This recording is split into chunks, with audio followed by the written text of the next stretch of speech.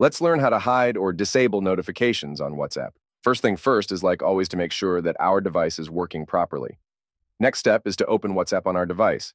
In my case, I'm using iPhone. Make sure that you are logged in on your WhatsApp, or else you will not be able to make any changes.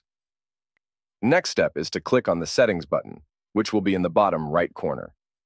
Clicking on Settings will lead you to New Menu, where you can choose between various different options. But now, we need to click on Notifications. Clicking on Notifications will, once again, lead you to New Menu, where you can adjust notifications on your WhatsApp. In this case, we have to focus on message notifications and group notifications. In order to fully hide or disable notifications on WhatsApp, you will need to make both of those options go off. Make sure to just turn them off.